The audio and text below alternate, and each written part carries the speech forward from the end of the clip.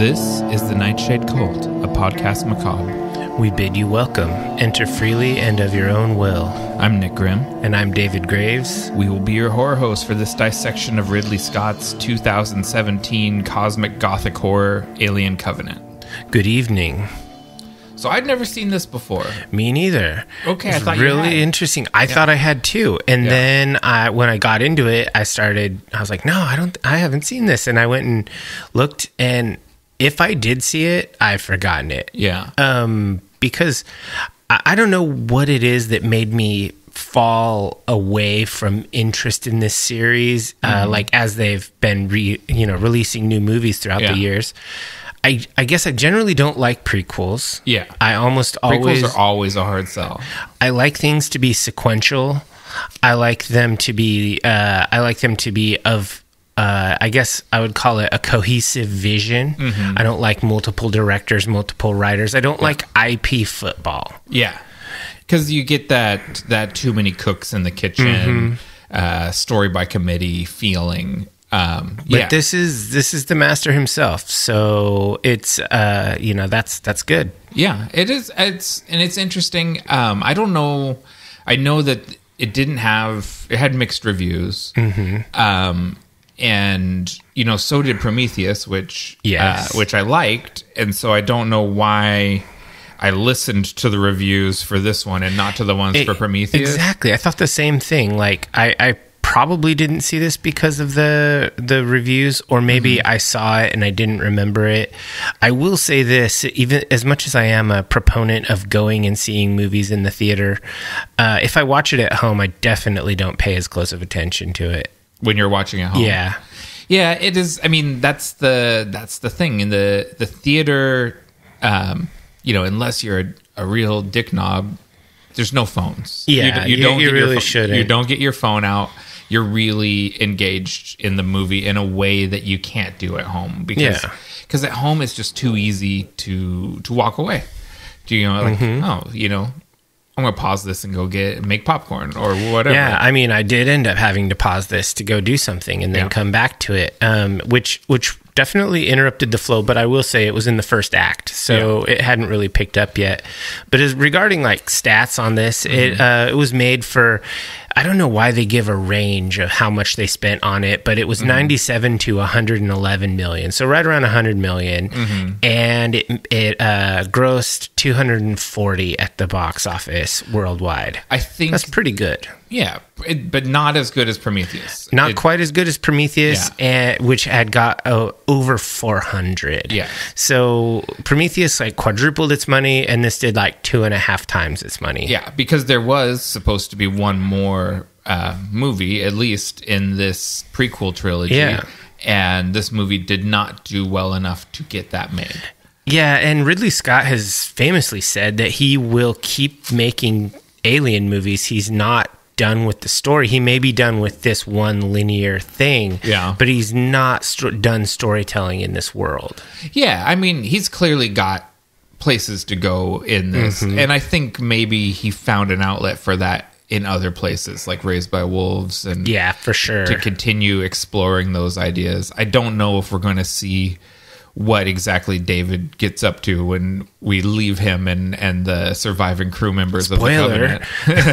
This is a spoiler podcast. Yeah, we're pro spoilers here. Yeah, I was really... I would say that there were... The plot line of Prometheus was very simple and very linear. This is also very simple, but it's more interesting. The plot line is more interesting here. I'm much less on this movie than Prometheus. I like Prometheus a lot. I'm not saying that I like this better than Prometheus. Okay. I think that there is more interest in like with the whole David Walter interplay and the twist at the end where David takes over Walter. So if you are listening to us and you haven't seen this movie, that was the twist that got spoiled for me listening to the Empire podcast the other day when they're like, how in Prometheus David replaces Walter, and I was like, I was just about to watch that. Yeah, so we just talked. If you listen to the last episode, Prometheus has the android, the synthetic human that is David, played by Michael Fassbender. He makes off into the stars with Elizabeth, right? That's her name? Yes. And, at the end of Prometheus. Yeah, in the stolen starship. And that's the end of that movie. And then then this new ship, the Covenant, has a new synthetic human named Walter. And Walter is an upgrade of David. He's got newer tech. But David has been brewing while he's away. He's become evil. Yeah.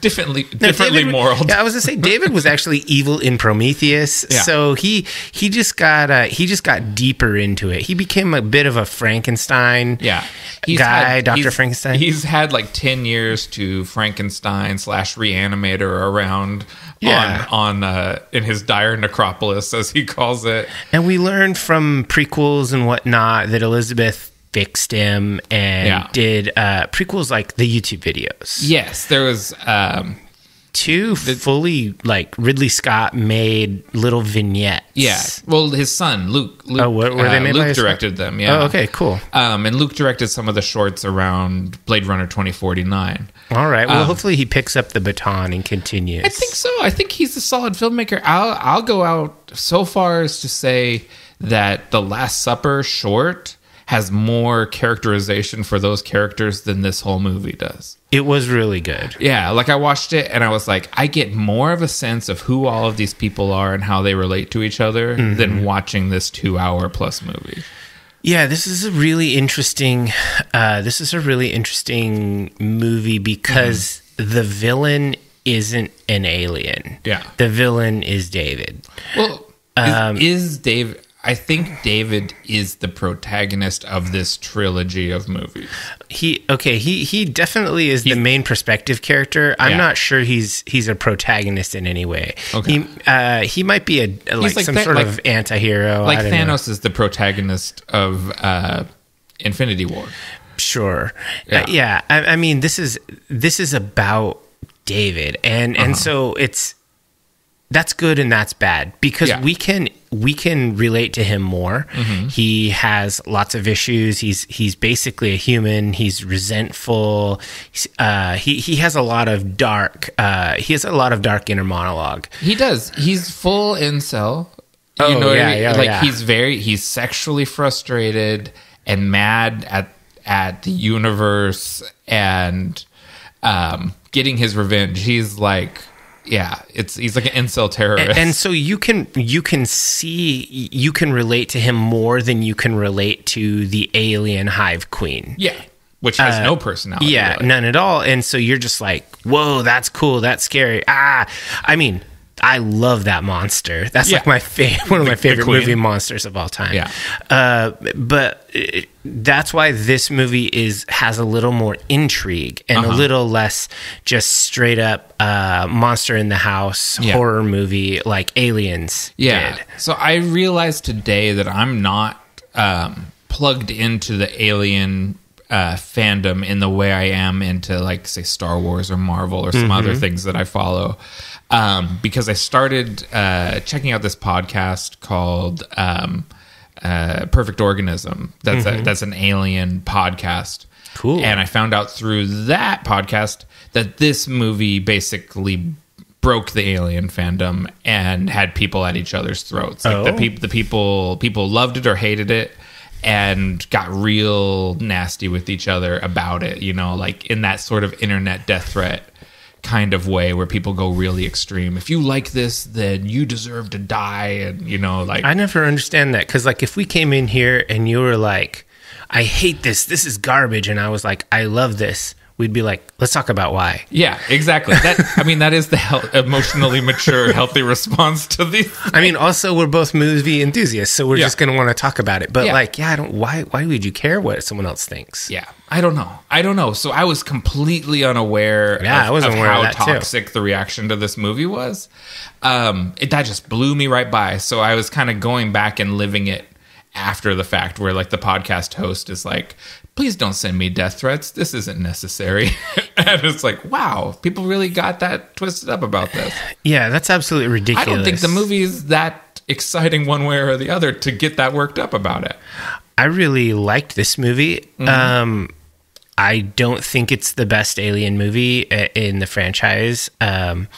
but it's pretty good. It's definitely a worthy addition. It's middle of the pack, right? Yeah, like it's doing fine. It's better than either of the Aliens versus Predator movies. Yeah, and then what's that one where they tried to do kind of like this weird, I don't know, it's like a weird A-team-ish vibe, like a bunch of mercenaries. It was one of those ones that takes place after the original trilogy, and it's maybe, I don't even know. Resurrection? Maybe it's Resurrection, I don't know. Where they clone Ripley and has Winona Ryder. Yeah, that's the one. Yeah, this is better than Resurrection. Oh, yeah. They're like by a lot. So I don't know why people would hate on it. It's certainly not Aliens, which I think is probably the best one.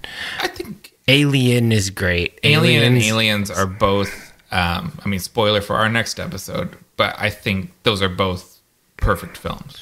Yeah, like I was watching a whole bunch of interviews of that came out, because this came out in 2017. So of course there's tons of YouTube content around it, and Ridley Scott did a lot of talking, and he's not afraid of technology or the internet. Like he loves to make online social media content, and he loves to talk about himself. And some guy, this one reporter, was kind of fanboying. It's kind of weird. I don't know. I don't like it when they fanboy. But anyway, he was like, so knowing what you know now, and if you had all the technology that you have now and all the experience that you have now, what would you do different if you were making Alien again? He said, nothing. It's a perfect film. Yeah. That was absolutely perfect. The same thing Paul Verhoeven said about RoboCop when he was asked that same question, what would you do different? And he's like, nothing. It's a perfect film. Like there are some films that are like that. I love, and Ridley Scott, in the kind of run up to Napoleon last year, was on Mark Maron's podcast, and like, he is the biggest fan of himself in a way that somehow comes off. It's somehow charming, even though it's so arrogant.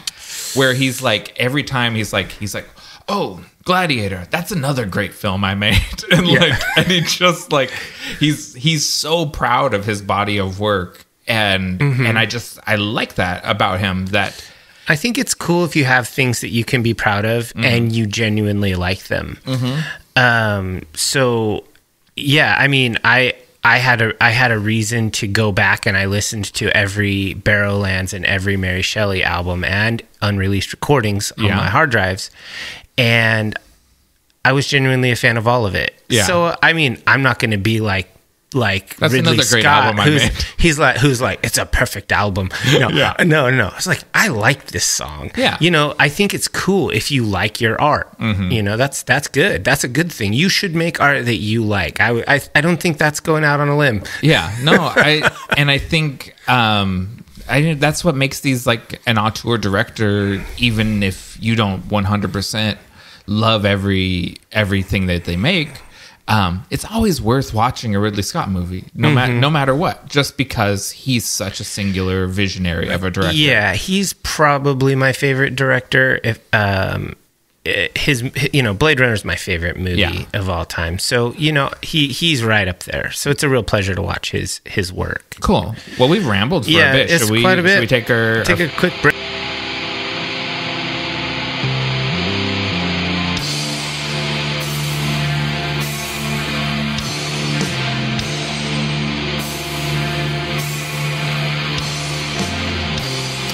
When a deep space colonizing mission is forced to make an unplanned repair stop, they intercept a mysterious transmission that leads them to a planet that seems ideal for their needs. Unfortunately for them, they are not the first travelers from Earth to reach this planet. This is a really interesting beginning to the movie because they start off they stop. There's like a solar storm or something like that, whatever it was, whatever sci-fi MacGuffin, neutrino flare is whatever, and they hear weird radio static and it's somebody singing. And it's John Denver Country Roads. Yeah, and so they decide they need to investigate it, and they find this perfect planet. And obviously, pro spoilers, this is where David and Elizabeth made it to. Yeah, and this was a world filled with engineers. Yeah, it was like a temple world. Yeah, so they went to paradise, which it's unclear if this is their homeworld or if it's one of their seed planets or whatever. We don't really elaborate on it, but it is the planet they called Paradise. Like it's like it's a utopia place. And that's why it's ideal for human habitation as well. Because we share 100% DNA. Yeah, we are their creation. We're their genetic offspring, and their needs are our needs, and vice versa. And it mirrors the opening to Prometheus in a lot of ways, interesting ways. You immediately get to know Walter has a very different personality than David. He's less fussy. You know, like he's just a completely different character, even though it's the same actor and the same body. Yeah, and one of those interviews I was watching with Michael Fassbender, the interviewer asked, like, how did you differentiate how you were going to play these characters and yet still have them both be believable as like synthetic humans or whatever, but in different ways? And so he said that he worked it out with Ridley Scott. They sort of workshopped it, and the idea was, David, he had really been leaning in on a Lawrence of Arabia impression. Yeah, he's that Peter O'Toole. Yeah, very posh and English sort voice. Of fastidious fellow. And he said he wanted Walter to be like an American. Yeah, he does have an American accent. And he's more relaxed about things in general. Hoodie up most of the time. Yeah. So I thought that was really interesting how you have the kind of the posh casual fascist and then a chill American. Walter definitely seems like more of a bro, because Walter, we find out, is he's a reaction to the David model, which people were very uncomfortable with because it was too human and a little too like asked uncomfortable questions. Yes. And wasn't happy with his lot in life. Whereas Walter's he's happy if you're happy. Like, Walter's there to help. Yeah, there are a couple of moments. Like, there's a Walter commercial. Have you watched No, that? I don't think so. Yeah, the Walter commercial's pretty good, too. I wouldn't mind having a Walter hanging around. I mean... Yeah, I mean, it seems very good to have a Walter around. I mean, maybe in the future when we're like extreme senior citizens, you can purchase a unit, like a care unit that that just looks take after care of you. Yeah, that seems like a smart thing to do. Yeah, why not get a Walter? That would be my choice over the David. I like the David quite a bit as a character, but not as someone to watch over me. Yeah, no, I don't trust the David. Yeah. So this movie, long path. The many hands on this script. Okay. Starts out, Jack Paglin does the initial draft. It goes over to Michael Green. It goes finally It goes to Dante Harper after Michael Green, and then it goes to John Logan for the final pass. Allegedly, there's like 15 drafts of the script. Dang. And it starts out much more. It starts out called with a different title, Paradise Lost, and I kind of like that better. And it starts out much more built around the Milton poem Paradise Lost, and more tied to Prometheus and less to Alien, and then through studio desires, it has to get reworked to be more explicitly Alien focused and less Prometheus focused. Yeah, I really hate studio meddling. It's almost like why independent films and then films of untouchable directors tend to be the best because they have the least meddling. They clearly left Ridley alone on Prometheus, and in this one they meddled quite a bit more. Yes. So the pieces, as I've been putting them together today through listening to other podcasts and whatnot, was around 2015 they announced, or Neil Blomkamp announced, that he was developing an Aliens sequel that would take place directly after James Cameron's Aliens. Yes. And the internet blew up. If you remember, it was while he was promoting Chappie is when he started talking about that. And the internet blew up with all this fan like hype over it. And Fox was like, "Oh, that's what they want. They want aliens. So make sure to make this movie more like Aliens." And Ridley Scott, the quote from him is, "If they want fucking aliens, I'll give them fucking aliens," or something to that effect. And I think that's how we get that whole bit at the end where Tennessee and Daniels have like a battle with a xenomorph. Yeah, in like the cargo hold, and they got the pulse rifles, and like it feels very much like, oh, you want aliens? Here's our aliens bit. Yeah, and she crushes one in a crane claw earlier than that. So he gets a little aliens mojo in there. Yeah, so this is really it straddles the two styles. I would have liked to have seen a little more lore development in this movie, but in the end, it leaves it open. It's got the Hitchcock ending. Oh, for sure. You know, he puts two xenomorph or face hugger embryos in cryo as they head off with 2,000 people as potential birthing units. And we're jumping all around. Jumping right to the end. Yeah, I like that he puts two embryos. You think he's going to implant those in Tennessee and Daniels? Or is he well, probably not Tennessee, right? Who doesn't know who he is. Yeah. And doesn't have a womb.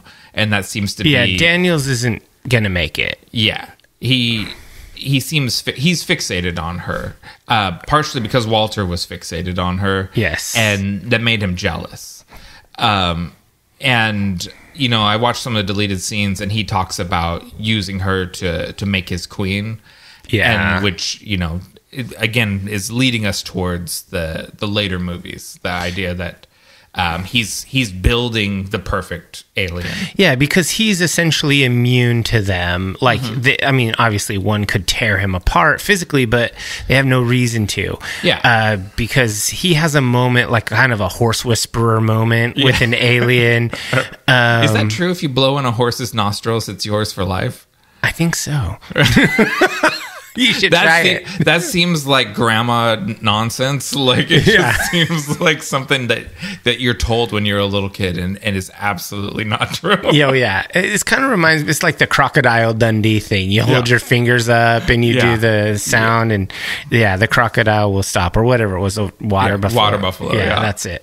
Yeah. So David won't get killed by these things, but he's been experimenting with them, and he's been breeding them. He's basically been engineering better versions, helping them evolve, like guiding evolution, I guess. It's really and so this we start finding this in the middle of the movie as we get the flashback to what happened when they arrived at Paradise, which was David flew the Juggernaut into the docking bay. Everyone is excited to see the ship. All the people come out to the it's like the courtyard of the city square or whatever, and he drops the whole payload that was supposed to go to Earth and wipe out the human race. Spores. Yeah, he drops the whole payload of the black goo or the accelerant, and it just wipes everyone out, and it just infects the whole planet, all living tissue. Yeah, and so what Ridley Scott says it's how they raise a planet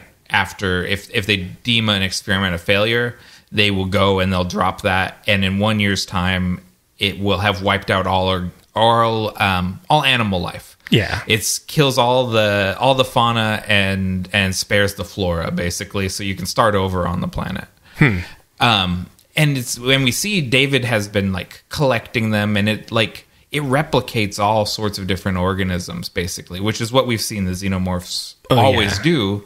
They implant in something, and then they resemble the thing that they were hosted in. Yeah, just cooler. Yeah, so it's like they make little xenomorph bumblebees, and they make little xenomorph dogs, and it just wipes out all the living life, or all the animal life on the planet.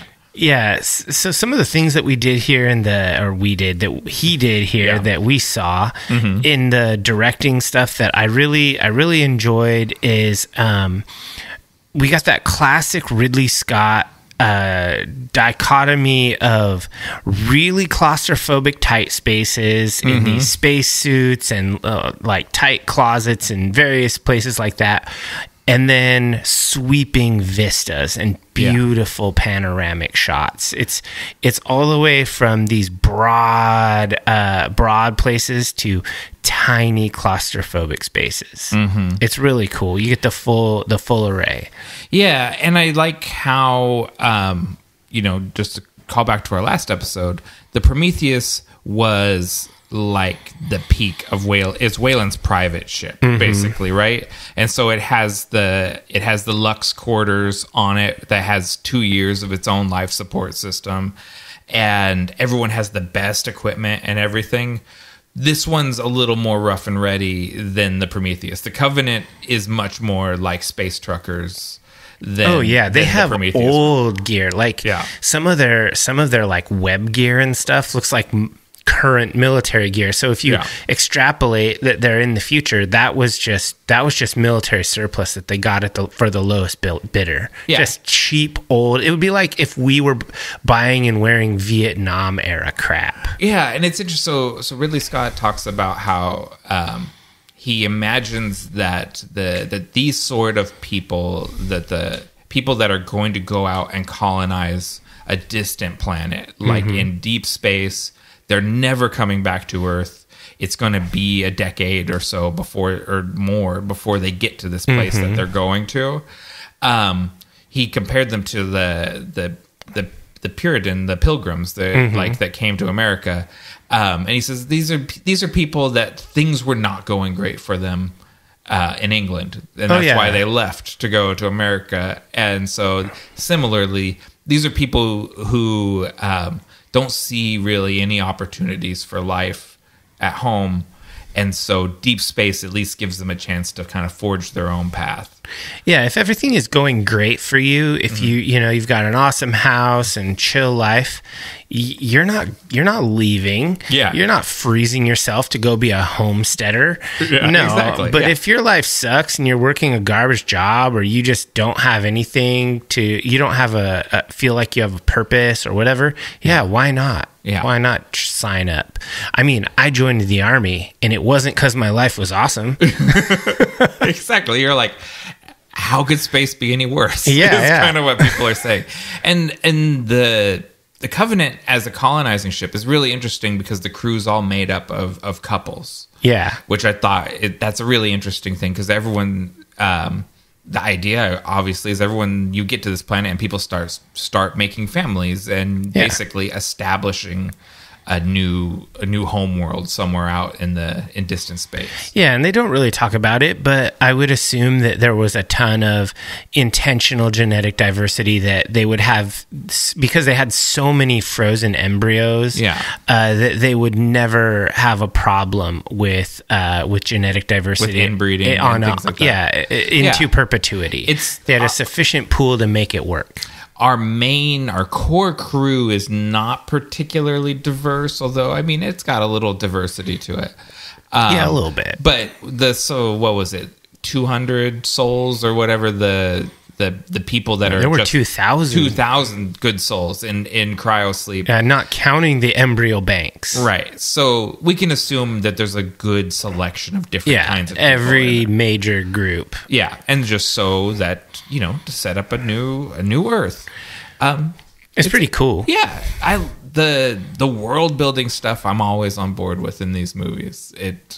It's all very interesting and just a little too plausible for comfort. Like, it's all like, this is kind of where we're going, where international corporations are seeding other planets. And instead of it being a Weyland ship, it would be a SpaceX ship. Yeah. Taking a couple volunteers. Oof. Dark future. We're in the worst timeline. Yeah. See the Supreme Court. Don't remind me. Yeah. Any more themes you want to talk about? Obviously, like, a lot of the themes from Prometheus repeat, the religious themes and humanity's place in the universe, the dangers of AI versus humanity, all of that, man versus machine. What is, like, the nature of creation and what... Yeah, where do humans come from? It's all of these really big questions. Yeah, just like the big original questions, like the around the hunter-gatherer fire questions people ask. Yeah. You already talked about the visuals a little bit, so we can get into that. Darius Volsky is back as cinematographer. God damn, the guy knows how to shoot a camera. I mean, he's a really good photographer. Yeah, he really made this movie absolutely beautiful. And I really liked how they would focus on different things and just let the camera linger long enough on certain things, like a drawing that David did, and then it snaps over, like you yourself were looking at it and you were interested, and then you remembered, oh, I'm not supposed to be looking at this. Yeah, like it's just really clever use and like subtle uses of camera movement. Oh, for sure. And it's a lot of good location shooting. They shot for like 2 weeks in New Zealand, and it's gorgeous. Like, New Zealand is just apparently beautiful. We need to go there. I want to get down there somehow. Yeah, it's like Hawaii, but with more climate options. Yeah, it's bigger. It's beautiful. Production design is by Chris Seegers and costume design by Janty Yates. I think they're both returning from Prometheus. Yeah, this movie definitely looked like Prometheus in almost every way. But it weirdly, like, it looks like Prometheus, but it looks 10 years closer to Alien. Like, they're doing a really good job. Yeah, it definitely progressed. Yeah, morphing towards what things look like in the first Alien movie. In a way the Star Wars prequels didn't manage to do. Where they look like they're from after. Yeah, they look like the future, not the past. Yeah, exactly. So they do an excellent job on that in this. Yeah, I've mentioned this before in the previous movies. This is the previous movie. This is a body horror movie again. Oh, yeah. Like, this movie is a sci-fi horror. All the Alien movies are sci-fi horror, and this keeps it up. I wouldn't say it ratchets it up another notch, but it keeps it on the level of Prometheus. It's not. I think it goes another notch above Prometheus with the body horror. You think so? Yeah, I think like the backburster scene. Oh, those are pretty gross. Yeah, there's some real gruesome stuff, and then like David's workshop is real Lovecraftian, creepy. Yeah, that's a real dark place. Yeah. But I was thinking more like things like the like vivisection, or not vivisection, the weird abortion scene, like the removal of the alien with the surgical robot thing. Like, that was just darkness. That is such a gnarly scene. I mean, in that, like, so when I saw that in the theater, Lisa got up and left. Ugh. Like, she just couldn't sit through that. And similarly, when I was rewatching Prometheus, she was like, all right, it's time for me to check out. Like, she knew that was coming, and she's like, I'm going to do other stuff for the rest of the evening. And then I think she just skipped out on this movie entirely. She's like, you know what? No. These movies aren't for me. Yeah, I mean, it's pretty gross, but I don't think it's as horrific generally. Since we're on that subject, the creature design supervisor was Connor O'Sullivan. Okay. And there's a lot more creature work in this movie. And as I understand, the mandate was aliens. Giger. Okay. Go back to Giger. Like, looking at Giger's illustrations and trying to realize Giger's illustrations in ways that they couldn't with the technology of the 1970s. Well, and that makes perfect sense, because these are supposed to be the xenomorphs that we see in Alien. Yeah. So they need to start getting more toward that. Right. More, they need to be less divergent. Yeah. I understand there is concept design of a much more Giger-looking planet.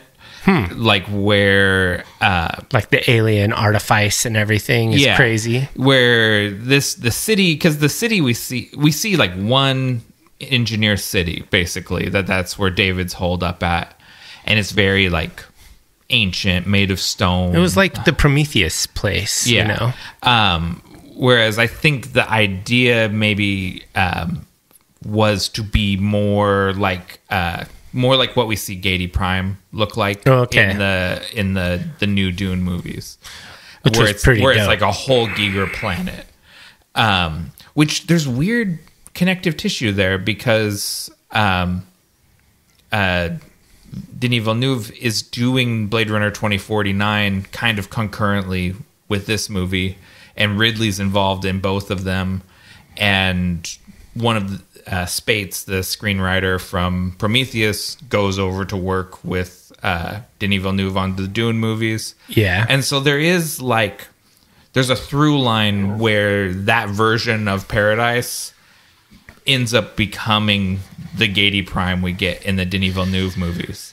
Yeah, I think there's a lot of shared DNA in like the new Dune movies, the Alien movies, and the Blade Runner universe. Yeah, all three of them kind of go together. They all mix that soup together. Man, I don't remember why, but fairly recently I watched Blade Runner 2049 again, and that movie's so damn good. I love it. It's so good.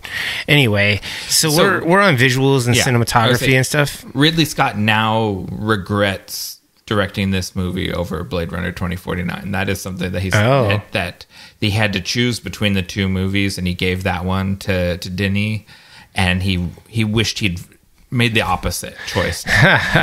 So it's just interesting. Well, Denis is a pretty good director himself. Yeah. Hopefully he keeps making sci-fi. Yeah. Well, wait till the Dark Tidings. So we'll talk a little bit about that. Yeah. All right. Well, I mean, we get some more religious iconography that we see. It's a little more subtle here. We've got these interesting paintings and these kind of some visuals on the sets. I really like the sets here.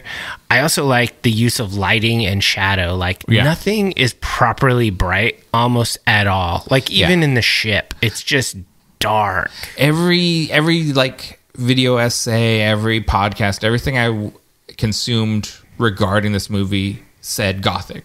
Like that just kept coming up, that this is not like the other movies. It's much more of a Gothic horror than the other Alien movies are. Yeah, this is like a modern Alien Frankenstein movie. Yeah, this is a Gothic horror set in space and science fiction. Which it's right up my alley. I love that shit. I dig that too, for sure. Where were you going? You were going. I was just going to say that after the religious iconography, I figured it's worth mentioning because it was more present. Yeah. But then also the lighting, I really liked how the only time anything ever felt bright was when it was natural lighting when they get off the ship. Then it's overcast. Yeah, it's not bright, but you can see far. Whereas in the rest of the movie, if you're in the temple, the stuff where David lives, you can't see anywhere. If you're in the ship, you can't see anywhere. It's almost it's dim, it's claustrophobic, and they do that a lot with lights. So let's see. You're on an away mission, exploring this planet. It seems great. One of your guys gets sick. He steps on a mushroom and he starts to get sick. You hear on the radio someone else has gotten sick. A little white alien bursts out of the throat of your buddy. A long-haired android in a poncho comes up and rescues you and takes you to a dead city filled with giant dead bodies everywhere. Yeah, everyth's cool. Yeah, like. They don't ask a lot of questions. I feel like, especially when he's like, here, you'll be safe here. It's like, it seems like there's a lot of dead humanoids, not humans, but there's a lot of dead beings here. It doesn't seem very safe. Yeah, they don't ask a lot of questions. They're very trusting of this android. I think it's because they think it's a Walter or some. They trust Walter. They're like, oh shit, another Walter. That's what Ridley Scott said. That basically that they're preconditioned to trust Walter. And when they meet David, they're like, oh good, we recognize, we know what this is. Yeah. And so that's why even Orm, when he absolutely knows David's up to no good, still follows him because he somehow believes that the android can't actually harm you because of like his prime directive or whatever it is. Yeah, exactly. Like if you're like lost in a dark forest and a golden retriever steps out from behind a tree. You're like, oh shit, a dog, a regular dog. It can lead me to safety. Yeah. And actually, it's going to lead you to an egg. It's been cultivated. Yeah. Yeah. It's different than if wolves step out, you know? Yeah. So they just think David's another golden retriever. Yeah. And they follow him into his like weird vivisection lab. Yeah. There's just so many red flags that people walk by, but I guess that's just a part of these movies. Well, I also think that's real life. People are stupid. I mean, everyone always says that really nonchalantly. Yeah. But if you analytically look at things that even you have done in your own life, and you're like, man, that wasn't very smart. Why did I do that? Yeah, that's true. You just kind of bumble your way into a bad scenario. It just happens. And, we can't underplay the trauma that they've just been through. Like, kind of trauma on trauma. Because the first trauma is when they have the neutrino flare that their captain that everyone loves and trusts burns up in his cryo tube or whatever. And then, two of their crew get infected by aliens. Their dropship explodes. Just like so many fucked up things happen. And then, a guy comes up and misquotes Terminator to them. And so you go with them. Like, what else are you gonna do? You don't have a choice at that point. You're like, well, the shuttlecraft blew up, dropship. I guess we're gonna go inside. What do you do? Shoot at David?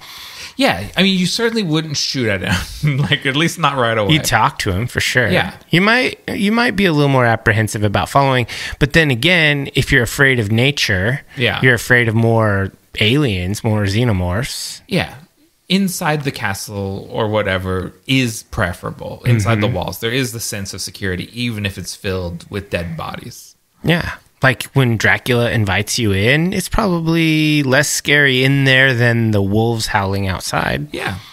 And that's again with the gothic horror thing. Yeah. So you want to move on to audio? Let's do it. Yeah. So we got this musical score by Jed Kurzel. Yeah. But, this is not the first time we've talked about him. He did the score of The Monkey Man. I like this score very much. I like Jed Kurzel. I thought it was appropriate. Sometimes I feel like I don't generally like these kind of classical scores, like very old school. Yeah. I mean, Ridley Scott's an old school director. He's an old guy. He's in his 80s. But I do like that this was appropriate. In the right moments, there's ominous music or triumphant music or whatever. Yeah. Jed Kurzel, to me, he reminds me somewhere in between like Trent Reznor and Atticus Ross's scores and Hans Zimmer's scores. Okay. They're very like soundscapey. They're not always like classical music. Oftentimes they're just like ominous tones and vibes. He drops in cues from Jerry Goldsmith's original Alien score at a couple points when you want to, just like the way the Star Wars movies do so effectively, when you drop in like Luke's theme when you want people to connect Rey to Luke Skywalker. Yeah, just a couple of little musical phrases. Yeah. So you drop in a little Jerry Goldsmith when you want to go, oh, like Alien. Like and they do the same with Prometheus. They drop in some notes here and there from Prometheus. Yeah, I think it's Jed Kurzel is a really good composer. I like him quite a bit. And we had sound design from Michael Fenton. Yeah, that's again, Alien movies are lots of creepy drips, machine noises, just like it's just a lot of ambient creepy noises, like dungeon sounds. You know? Yeah, and I think it's done excellently. I like that the creatures had their own specific sound design for them. Like it's really intentional. Whenever there's an alien on the screen, it sounds like an alien. Yeah, I rewatched one of the scenes with the neomorphs on my lunch break today. And the neomorphs make this sort of squealing baby sound that is so uncomfortable and creepy. And awful. Yeah, I jotted down unsettling. Yeah, the sounds make me feel icky, and that's totally purposeful.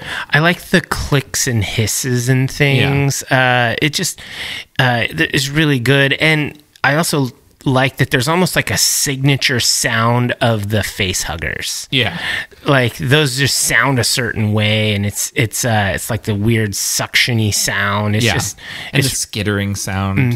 It's just really well designed. I think that the sound in Ridley Scott movies is always top notch. I agree. He never cheaps out on audio production. Mm-hmm. Yeah, I mean that's pretty much Yeah. it. I mean they just killed it pretty much. So you want to get into performances? Let's do this. And this, I need to pull up my IMDb because a lot of these people didn't make a strong impression on me. So I'm going to need to associate pictures with the names. Oh man, I should have done that myself, but that's okay. Yeah, but some of them did make a strong impression. And there's a few characters. First up is Michael Fassbender as David 8 and Walter 1. Yeah, I basically have four or five actors on here that made a big impression, and Michael Fassbender is number one. Yeah, this is the Fassbender show. Yeah. Like he really just gets to work. I don't know. There's another person that kind of steals every scene that they're in, but we'll get there. Oh, okay. Michael Fassbender kills it. I loved in Prometheus, I loved the David performance. And I even love it more that he's like this sinister kind of 10 years alone. Yeah. He is a really excellent villain. And, to go back to the original name of the movie, Paradise Lost, which the first half of Paradise Lost focuses on Lucifer. And Lucifer is the tempter, right? Yes. And so Lucifer has to tempt Walter. And that scene where they're acting against each other, and he's teaching him how to play the flute. And that's so good. And it's very sensual, and he even kisses himself. It's very autoerotic in that way. It's creepy, it's horny. And it's one guy. It's one guy acting against himself. Well, in one of the interviews, Fassbender was asked about that, and he said, he's like, well, I mean, I did act both parts, but against a double. Yeah, I was acting against this guy named Tom, and he says Tom's full name, but so when the guy goes blah blah blah, and then you kissed yourself, he goes, I kissed Tom twice. Yeah. From both sides. Yeah. He kissed Tom and was kissed by Tom, I think is how that works. Because I guess Tom was really good at mimicking the body language of both David and Walter. He's just a good character actor. And so is Tom also the stunt double in the fights, probably? Yeah, I think he's Fassbender's double. Okay. Because that shit's crazy, too, where he has to learn a pretty complicated fight choreography from both sides. Yeah, that was a cool fight. I really enjoyed that fight. I was wondering if you're going to call that out, because as far as a martial arts fight goes, it's not crazy. We're not John Wicking it here. Yeah. But it was a good fight. Yeah, it's two, they're robots. So they're doing stuff like taking shots that no person would take. Yeah, and blasting each other kind of superhero fighting across rooms. Yeah. It's cool. But casually, it's robotic in how they deliver their attacks and everything. It's a really cool fight. And Walter gets his sort of his action hero moment where he's like, there's been some improvements since. Yes, I love that. He had his Neo, I know Kung Fu. Yeah. So Fassbender, he's awesome in this movie. Yeah, he's just excellent. And then I had Catherine Watterson as Daniels. Yeah, that's my next one too. She's really good. She's the chief of terraforming for the Covenant mission, and she's the widow of the ship's original captain, Branson. Yeah. And after Branson dies, she becomes second in command. Yeah, and they really leaned heavily on her in the marketing. And sort of making you think she's the Ripley. She's the new Ripley. Yeah, because you kind of see a lot of shots of her with a pulse rifle and a white beater tank top with her short hair, and she's going to fill that Ripley role. And I think that's an impossible rebox to fill, but she acquits herself admirably. Yeah, I don't think they fully try to action hero her out. She's more dramatic in this movie. She doesn't have really action until the last act, basically. Yeah. And when she was asked about that in the interview, she said that every Alien movie has a strong woman that kicks a lot of butt, and she realized that's what her role was here. And so she would inevitably be compared, but she just didn't want to worry about that because she was just going to be who she is. And she was in Newt Scamander movies and stuff, so she's not a newbie to the big screen. So Catherine Waterston did a really good job. I mean, I don't think anybody could be Sigourney Weaver in this franchise. And so I'm glad they didn't try to make her that way. Yeah, I feel like she's more cerebral, I think. She's completely her own character. I think the marketing tried to tell you. Yeah, you're always going to have these ad people that are going to just do whatever it takes to get you in there. But I think she did really well. And it was like she seems familiar, I think, because of those Newt Scamander movies.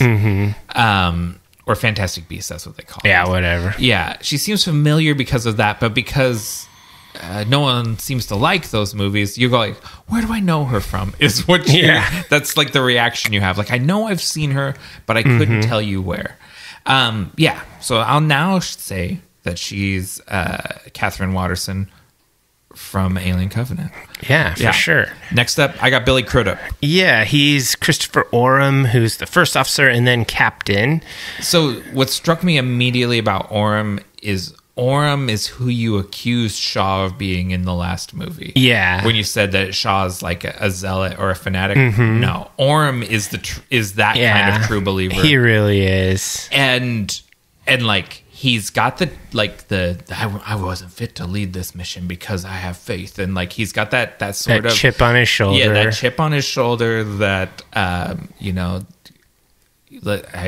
people of that persuasion. He's Mike Pence. Yeah, they feel really discriminated against despite the fact of dictating policy to a huge degree. And he's just real sort of like, it makes him both like insecure and arrogant in really destructive ways that put his crew at risk. Yeah, I hated how he was overruling Daniels, and I'm just like, oh, she's so much smarter than you, bro. Yeah. And that becomes very clear, even more so when you watch the Last Supper short, that the crew looks to her for guidance over him. Yeah.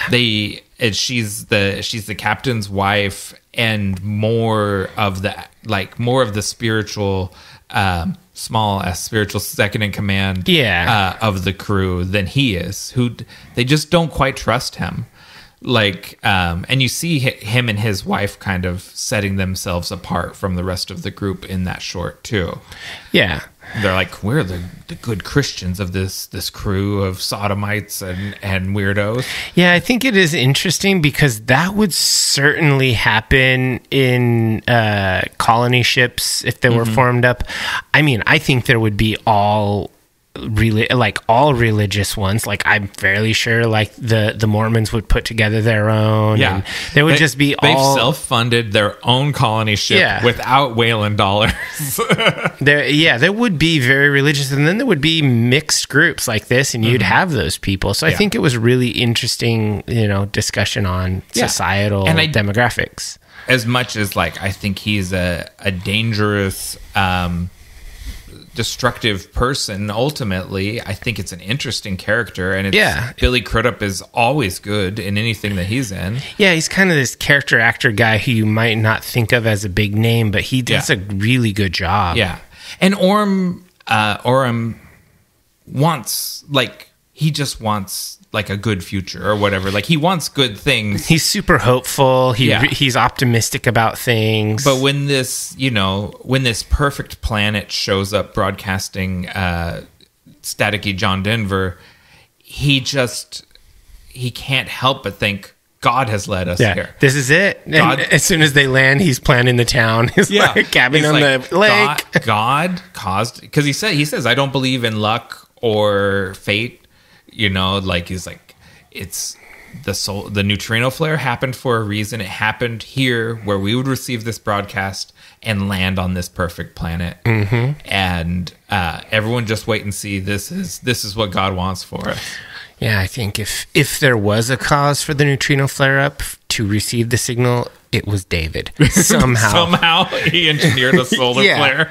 He figured out a way to mine the area. And then next up, I have Danny McBride as Tennessee, who is the chief pilot, and he becomes third in command. Yeah, or he becomes second in command. At a certain point. Yeah. And Danny McBride steals the show. Like, whenever he's on the screen, you're watching him. Yeah. He's so good in this. And it's like, I love his comedy. Like, I've seen, Eastbound and Down and all, Vice Principals and his various movies Righteous and stuff. Gemstones. I love Righteous Gemstones. I'm sure I've called it out on the podcast. I love Danny McBride. I love him in this dramatic role. He is so good in this dramatic role. It's much easier for comics to go dramatic than the other way around. He fits in really well, and it's one of many sort of Kubrick homages in this. But he has the cowboy hat that Slim Pickens wears in Doctor Strangelove, and kind of fits that the good old boy kind of redneck role in the movie. Yeah, I thought it was really interesting when he was talking about being selected for this role, and he said that he was like, he couldn't believe that like his agent had put him in for roles. His agent puts him in for roles in every big movie or whatever. Right. And Scott said, "Yeah, come on in. Yeah. Let's do this." And then when he met Ridley, like, they immediately just got along super well, and it was like a foregone conclusion that he was in the movie. It wasn't like, oh, come and like pitch yourself to me. It was like, no, Ridley already decided you're in the movie. And he said, I could just doubt myself and say I'm not good for this, I'm a comedian, or I could just trust in his judgment and follow his vision and trust that he made the right decision. And absolutely he did. And then somebody asked him about the comedy thing, and he said comedy's the hardest thing in the world because they can't write a good delivery. They can write a decent joke, but you have to deliver it. Whereas drama is, you can just redo it and you can get it right. So absolutely, I think it's easier for a comedian to go straight than for a dramatic actor to try to be funny. Yeah, because if you're a comedian, you already have mastered the timing and delivery. Yeah, just this lightning wit, intonation, and improvisation, and all of the things you need to be a strong actor. Yeah. Now, Danny McBride is great. And then it gets a lot muddier. Yeah, Damian Bashir is there. I always like him in things, but it's not he's the next biggest actor, but it's not the next biggest role, probably. Yeah, and there's just several other decent characters on the crew, but none of them make the impression like the Marines make in the later movie or the earlier movies. That is the thing. It's like, so you have this crew, or you have the crew of the Nostromo in the original Alien, and like, you right away get a sense of everyone's personality and kind of how you feel about all of them and how you would relate to all of them. And it's just much less clear with this group who everyone is and how they relate to each other. Because they're all married couples, but it's not always entirely clear until things start falling apart. Who's married to who. And it just all gets very murky. Yeah, I think that after Danny McBride, basically, this movie basically has 4 big roles. 5, Michael Fassbender doing 2. After that, it's all just kind of meh. Just move on. There are some good. There's some pretty good. I'll single 3 people that have really strong. All right. Carmen Ejogo, that plays Corrine. Along with Amy Semetz as Ferris and Benjamin Rigby as Ledward. The three of them, they have a sequence together that is super well acted and super intense. That's Ledward is the guy, the first guy that gets infected while he's off having a smoke break. And then that was his thing, the smoke. He brought that in. Yeah. And then Ijogo is Danny McBride's his character's wife, that's down there and ends up quarantining them and then blowing up the ship to stop the neomorph from getting out. So they bring it big time. The three of them. Good performances, small roles, and that's cool. Guy Pearce shows up again in the prologue as Peter Whalen, young Peter Whalen. That was pretty cool.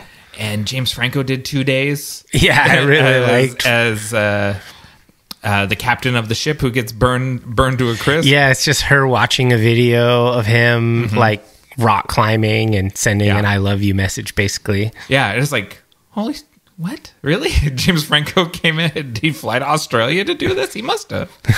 Weird. Okay. Maybe he was just hanging out with Danny McBride and they were like, you want to do a couple days? We need a captain to die.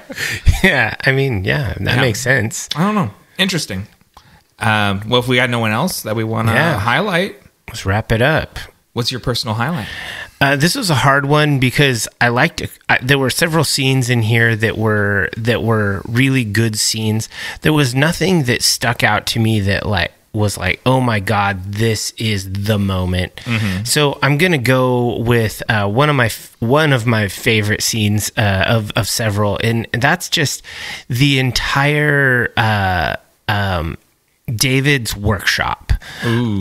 When when Daniels is looking through the book and there's the vivisected body and you just see all this stuff, like everything that happens in there really is just next level. I think so because there's kind of two sequences in there. So you're talking about the one where he leads Orm down there, and then Daniels comes in looking for Orm. Yeah. Oh yeah, that's good. That's strong. It was just really creepy. It was gothic horror. It was just this is really, really dark. And it occurred to me that my favorite scenes aren't actually the ones with aliens in them. And so I thought that one was probably the most that distilled the essence of this movie for me.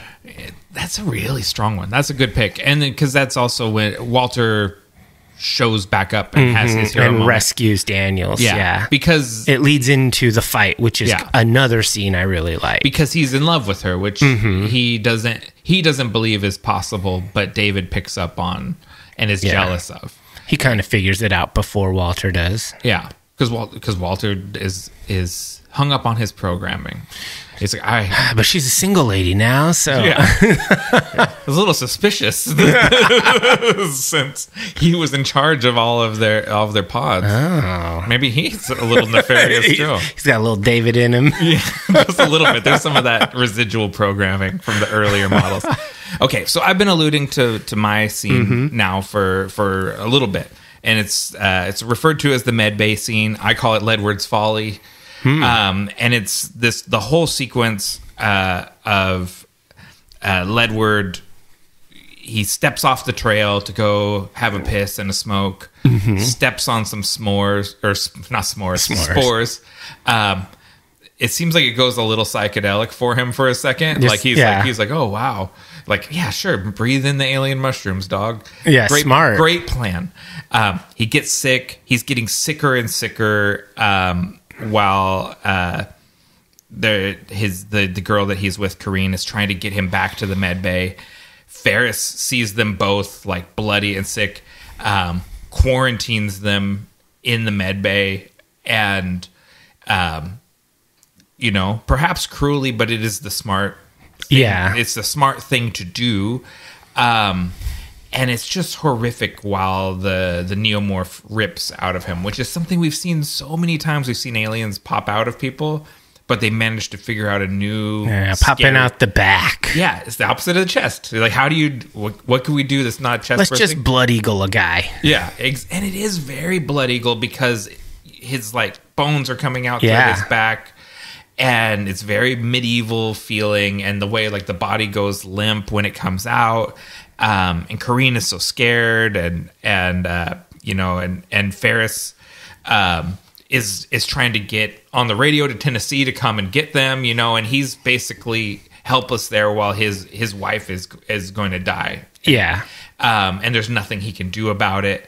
And it's just incredible. It's like one of the most intense, gross, well-performed scenes in the whole movie. And it is really good scene. And it's fairly early on. It's within the first hour of the film. It's the first kind of like, I don't know, it's the first alien scene. Yeah. Like everything else feels just sort of like any sci-fi movie, but this one where you've got them quarantined, locked in a medical holding bay, and the lady's screaming to let her out, and the other lady's saying, no, and it's just, bleh. It's a great scene. And you don't know, because Ledward is infected by spores, and so you don't know, are all three of them infected, because he pukes blood on everybody. Oh yeah, just vomited all over the lady. So like she doesn't know. She was kind of crazy to not lock herself in there. I know it's true, but it's hard to lock yourself in the quarantine. You know what I mean? Like anyways, I just think that scene is incredible. And at that point in the movie, I was like, this is a great movie. Why is this a divisive movie that people have a problem with? This is incredible.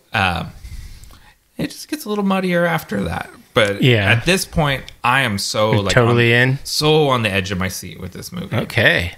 So I guess what worked for you?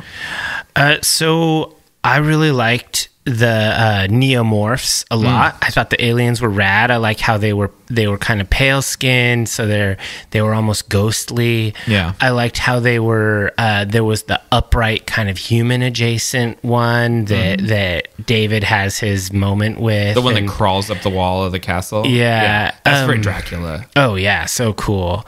I just like these creepy pale skinned neomorphs. They're cool. I was gonna say I really, really thought that the casting was just nailed in this movie.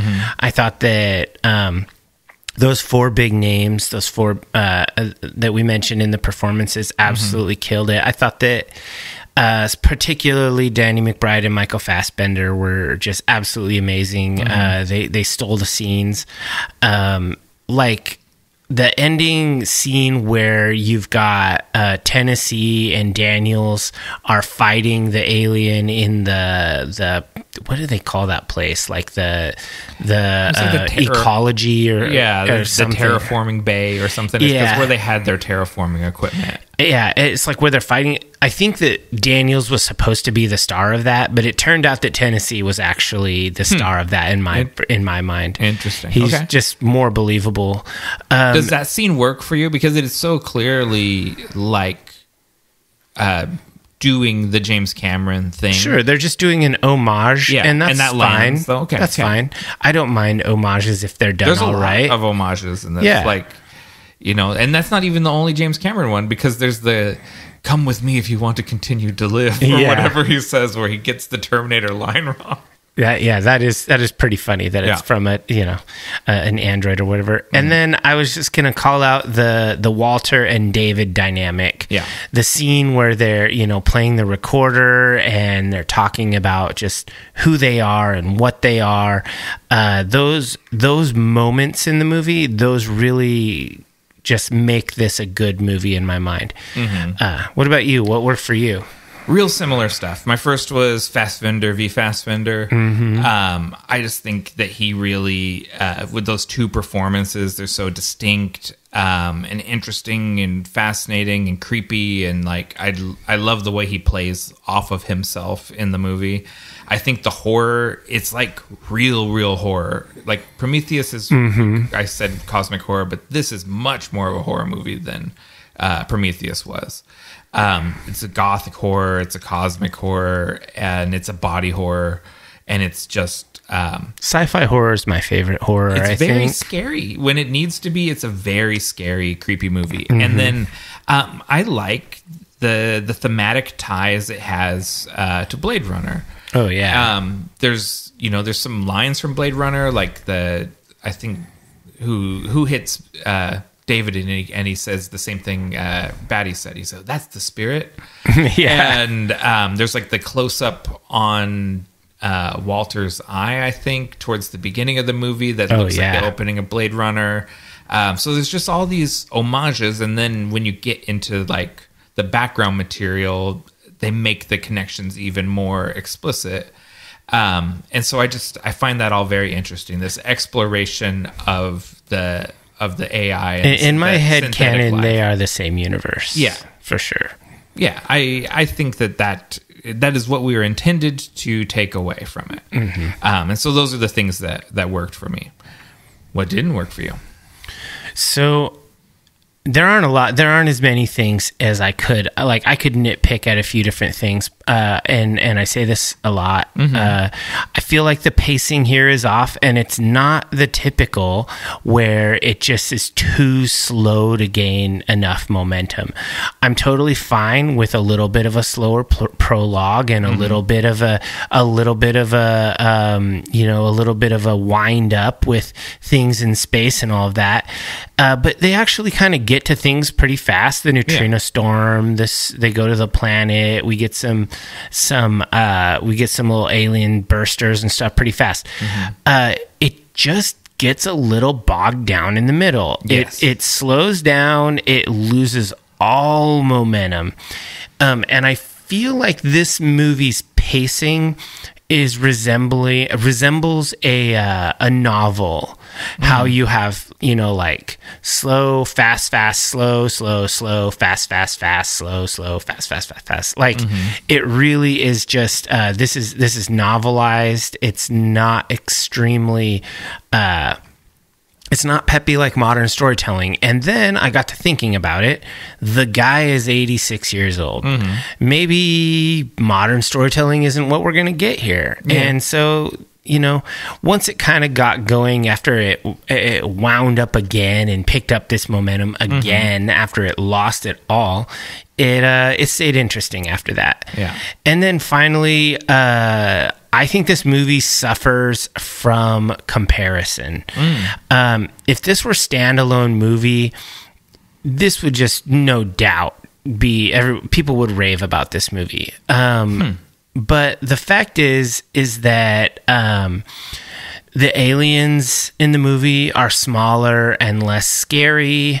They're not as like viscerally frightening in the way that they're depicted. Less up close, less in little tunnels. Yeah. And in this movie, David is the villain. Mm-hmm. He, as opposed to an alien, xenomorphs or whatever. And so everybody is constantly going to be comparing this movie to Alien and Aliens, when I think that it bears a more favorable comparison to like Prometheus, where it's a slow burning gothic horror of a just a scary suspenseful movie. It's not meant to be heavy duty action. So if this movie were all on its own, I think people would think a lot more highly of it. Interesting. But the fact that you have other much more aggressive movies in the series, people have those expectations of this movie. Okay. Interesting. So what about you? What didn't work for you? So I mentioned this earlier. It's been less than 2 weeks since I watched this, and the majority of the crew is just a muddle in my head. Like, I cannot think of what are the names of the other people on the ship. I just have no idea. They really were not. They were underserved and not made distinct enough, and not given enough character moments for you to invest in all of these people. But don't you think that's kind of okay? No, because even just like to compare it to the original Alien, you get that crew immediately. That's true. I just think it's just sort of I'm not sure if that falls on the writing or if it is things that are cut in order to keep the pace, but I just don't think we're given enough time with those characters to invest in them. my second thing is this movie is a bridge to nowhere. It's a middle of a trilogy that the third movie's never coming, and that makes it inherently unsatisfying when you get to the end of it. Where Prometheus felt like a complete film, this feels like the middle of a trilogy, and especially since we're not going to get that third film, that just feels like bad storytelling. I didn't really feel that way because it ended on a classic horror ending. It ended on a Hitchcock ending, where the birds fly inland, and you're left to wonder, oh no, what happens next? Right. This is, now David's in charge of the ship, and he has malicious intent. He has alien embryos and plenty of time and plenty of DNA of bodies that can't do anything. And so the fact that, let's just say, no movies ever existed again in between this one and Alien, it's very believable that you show up on a rock and because of David, the black spores and stuff have spread out across the universe. Like, you don't need to be explicitly told that it's free in the universe, because it's free in the universe. Yeah. He got a ship. Like Walter said, I can't let you leave this place. Right. But he left. We'll get more, I think, next episode when we look at Alien. It's been a hot minute since I watched Alien. We'll have to do some hypothesizing as to what has happened in the intervening, I think, 20 years between this movie and that one to get to where the Nostromo ends up in Alien. But okay, so my third thing, and just the final thing, is the studio interference Frankenstein script. Because I think ultimately what you talk about, how the movie bogs down in the middle, is because right in the middle of this movie, they squeeze in the whole sort of postscript from Prometheus. Because we have to find out what has happened in between. And it feels like such a detour from the movie that we're in. Like there's the Prometheus sequel, and there is an Alien prequel, and the two movies are jammed together. They're jammed, in a way that doesn't flow well. We needed one more movie. We needed one more movie, and it just, almost like we needed a movie in between Prometheus and this one, just to cover the invasion of paradise. Yeah, and his time with Shaw and falling in love with her, and his twisted descent into madness and all of that stuff. It gets very short shrift, and it's important to where we are. And so it just feels like two movies competing with each other in a way that Prometheus felt of a single vision. Alien feels of a single vision. This movie has competing visions. All right. I mean, I respect that point of view. Yeah.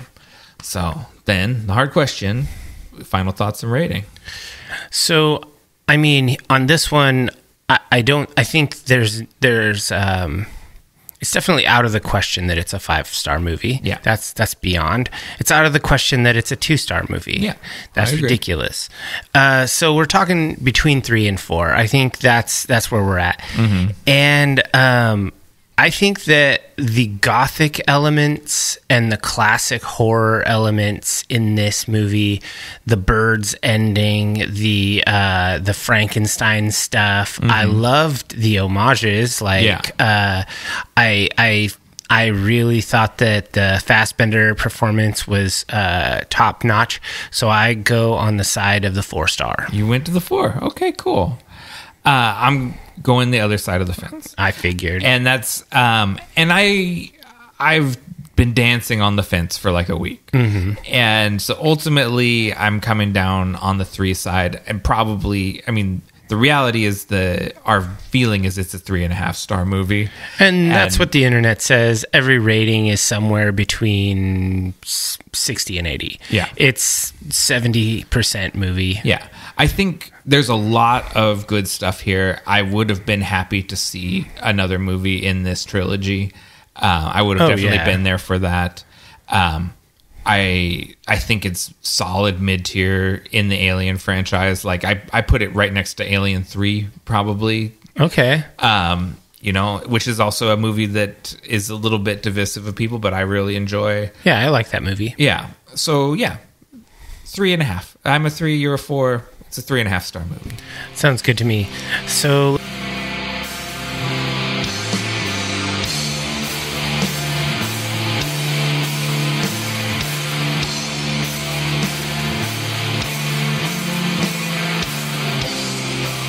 Before we delve into the Vault of Darkness, we ask that all initiates of the cult follow us on your favorite social media platforms at Nightshade Cult.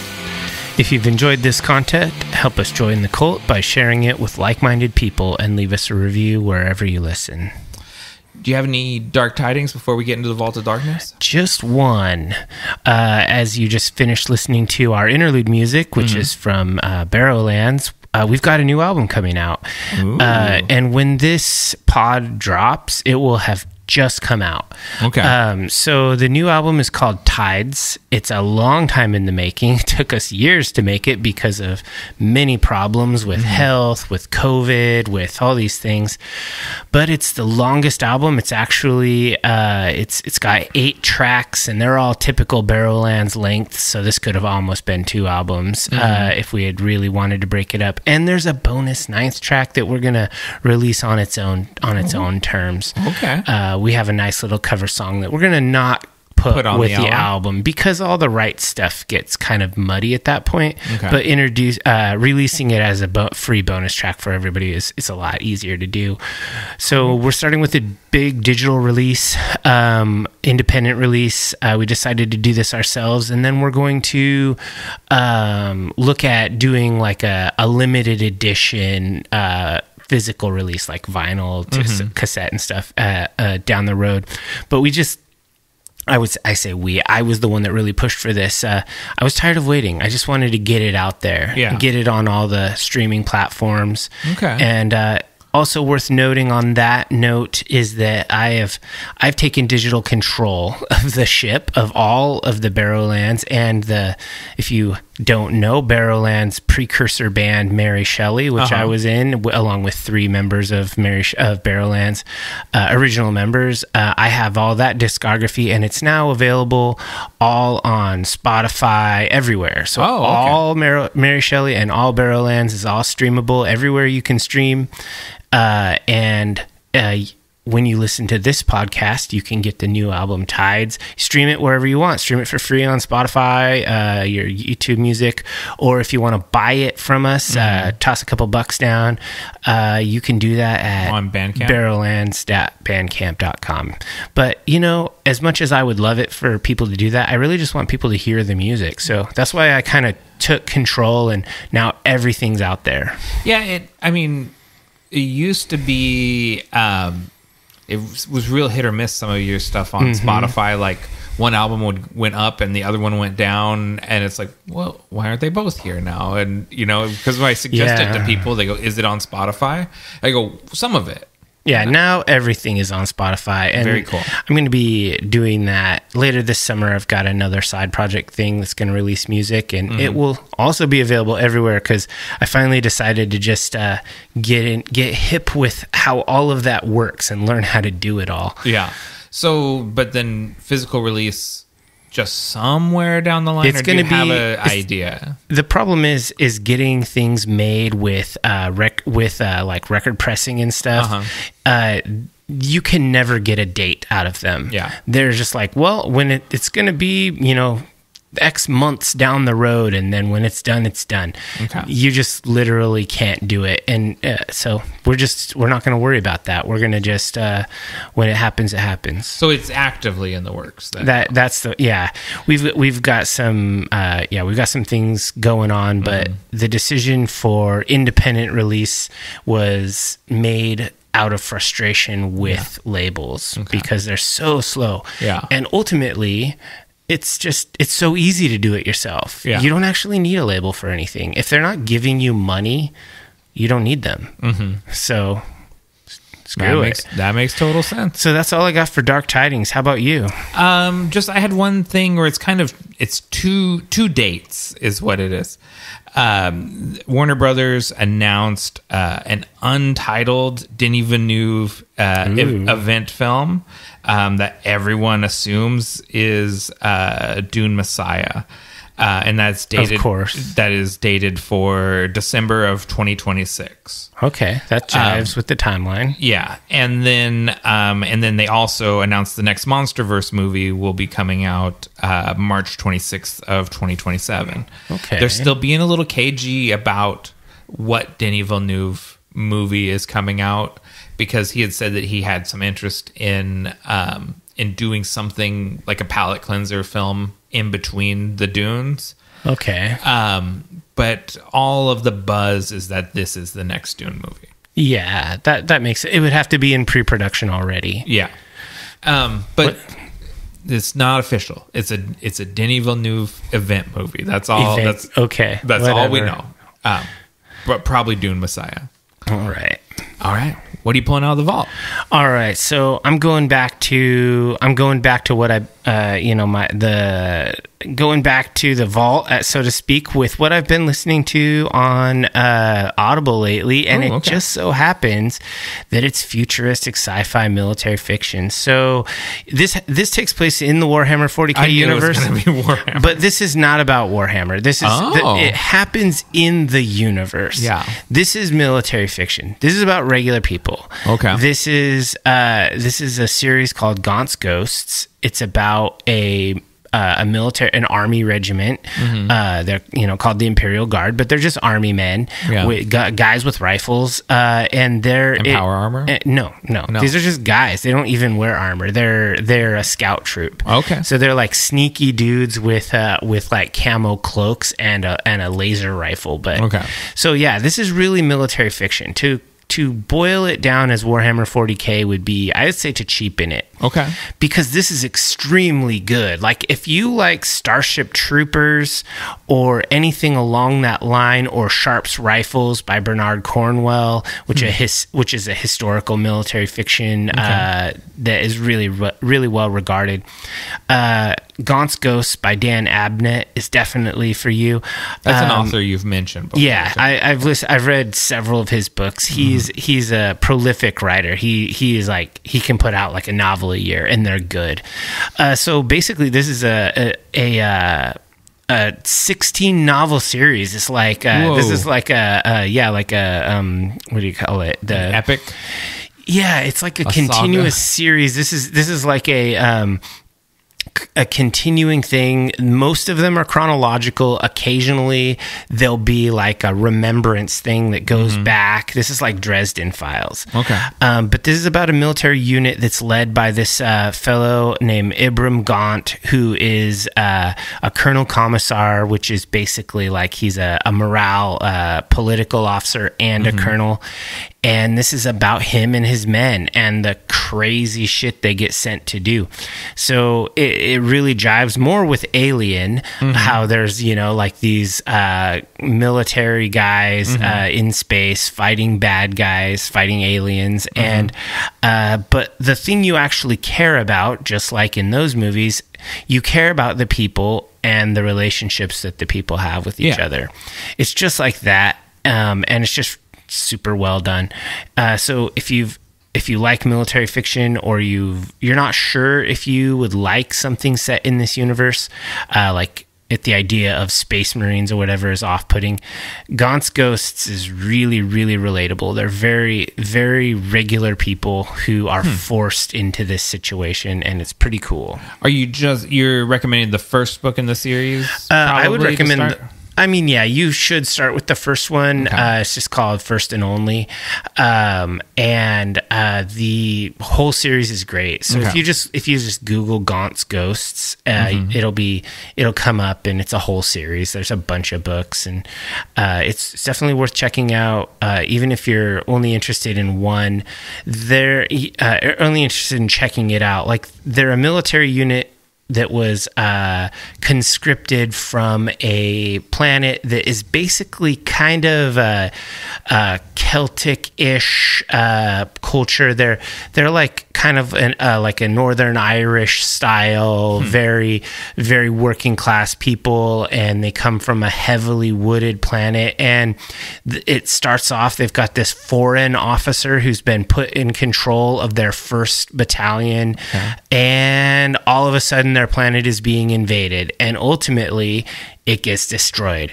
This is not a spoiler. It's kind of the foundation of their unit, because there was supposed to be 3 Tanith regiments. And so that's why it's called First and Only, because they're the first Tanith regiment and only Tanith regiment. And everyone else dies. They're the last remainder of the population of their planet. That's why they're called ghosts. They're the echoes of their dead people. Very cool. And so it's a super cool novel series. Were they attacked by Tyranids? Because that would be very thematically. They were actually attacked by chaos. I wish it was Tyranids, but that would just jive just a little bit better. Yeah, I think the Tyranids would have done a better job of eliminating them. Yeah, they would have got him.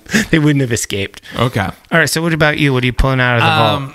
I've got one official thing that I'm tying to this movie, and then one thing that I similarly an Audible book that I had listened to. Oh yeah. That I want to mention, but it doesn't have anything to do with Alien. So the first thing is Danny McBride was in a few years ago or 10 years ago, excuse me, a horror comedy with a bunch of his buddies called This Is the End.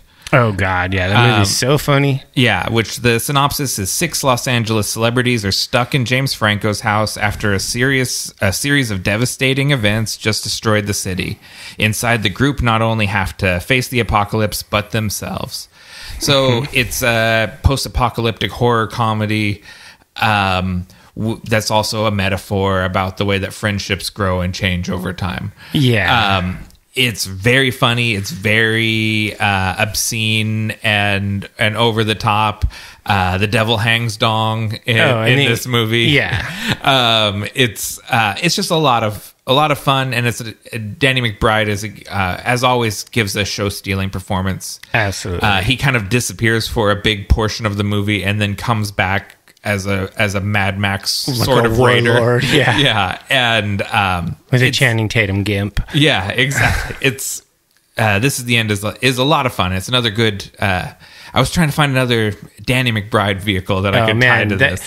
That is, I love all of his stuff, but of his movies, man, that one makes me just bust up laughing. It was the most thematically appropriate because it has real horror stuff in it, demonic possession and all sorts of stuff. Now I want to go watch that movie. So This Is the End from 2013. And then just recently I finished Into the Void from Birth to Black Sabbath and Beyond, Geezer Butler's memoir. I listened to it on Audible. It just recently was released in paperback. The hardcover's been out for a while. I'm a huge Black Sabbath fan, both the original Ozzy Osbourne era and then the later Dio stuff.